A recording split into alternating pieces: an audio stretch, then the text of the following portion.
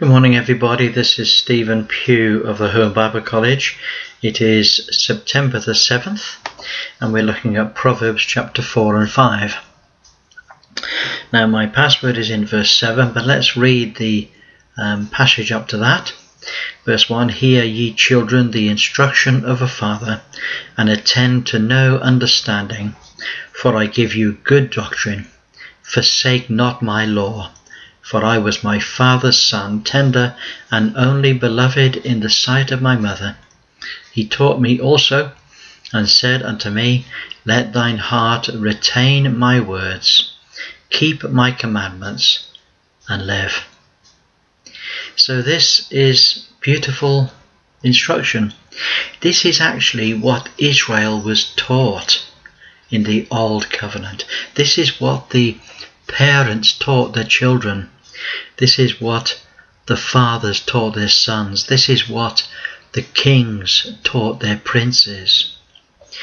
And it's all summarized in verse 4. He says, He taught me. He said, Let your heart retain my words. Let your mind, is the word, retain my words. Keep my commandments and live. You see, under the Old Covenant, they had a human life. And that human life was a life based upon the Old Covenant. And in that Old Covenant, they had commandments to keep. And when they kept the commandments of the Lord, they lived. Now, there are lots of Christians that say, of course, nobody ever really kept the commandments. Well, they did keep the commandments. You know, we don't have all these things about keeping the commandments so that nobody can. They kept the commandments and they lived. And when they broke the commandments, as they no doubt did, then they had the sacrificial system which was there ready and waiting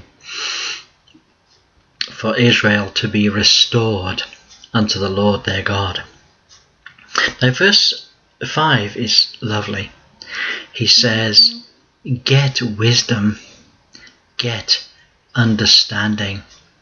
Forget it not, neither decline from the words of my mouth. Forsake her not, she shall preserve thee. Love her, and she shall keep thee. So he's taking wisdom and he's personificationing her into a person. And he's saying wisdom is a beautiful person. You need to get wisdom. You need to love her, look after her. It's a very interesting thing, you know, that in all of this Proverbs, it's not about just knowledge. It's not just about knowledge. We often think that education is just about learning facts and figures. But it's not that, you know, not really.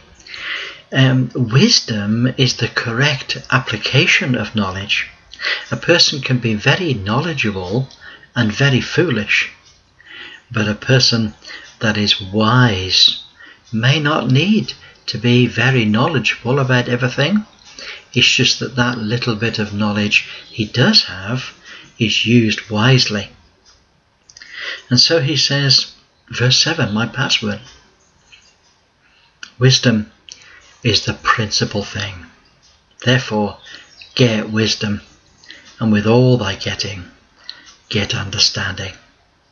Oh, I love that. He says, verse 8, Exalt her, and she will promote thee. She will bring thee to honour when thou dost embrace her. She will give thee thine head an ornament of grace, a crown of glory shall she deliver to thee. Hear, O my son, and receive my sayings, and the years of thy life shall be many.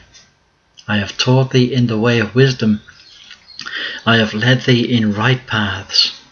When thou goest, thy steps shall not be straitened. When thou runnest, thou shalt not stumble. Take hold of instruction, let her not go. Keep her, for she is thy life. He's saying this wisdom, you know, she's beautiful. You need to get wisdom. more than anything else, because wisdom is the thing that will give you life. Let's go down to verse 19.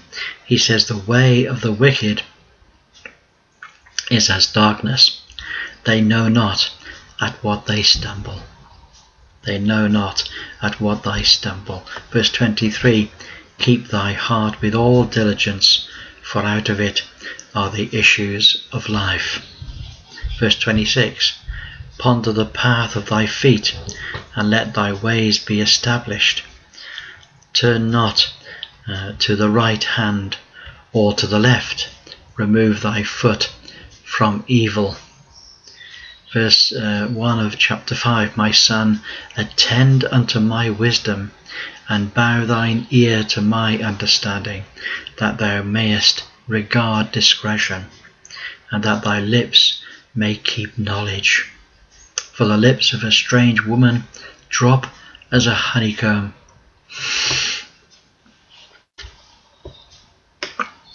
Her mouth is smoother than oil, but her end is bitter as wormwood, sharp as a two-edged sword. Her feet go down to death, her steps take hold of hell. Now that's a warning, isn't it? That's a terribly severe warning. You see, the father says to the son, you need to look out for her, because she will bring the end to your life. Her steps go down to the grave. Verse 9, lest thou give thine honour to others. You see, if you do listen to her, then your honour will be given to others, and your years will be given to the cruel. Strangers will be filled with your wealth, and thy labours in the house of a stranger. And you will mourn at last, when thy flesh and thy body are consumed, and say, how have I hated instruction? My heart has despised reproof, and have not obeyed the voice of my teachers, nor inclined mine ear to them that instructed me.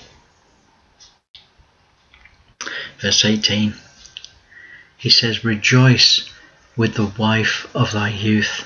You see, he's saying to him, don't go after strange women. Stay with the wife that you married when you were young. Why wilt thou, verse 20, my son, be ravished with a strange woman, and embrace the bosom of a stranger?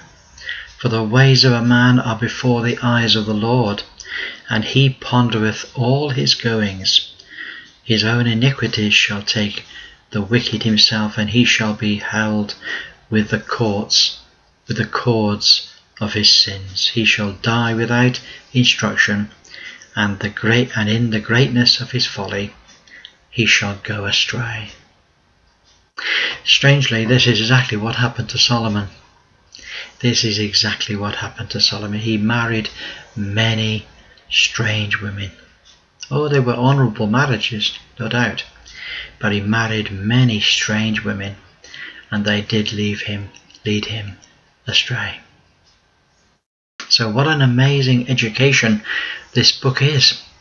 It's the education book of the young men and the young women of Israel. Well, God bless you. Look, great to speak to you. Look forward to speaking to you again tomorrow. Have a wonderful day. Bye for now.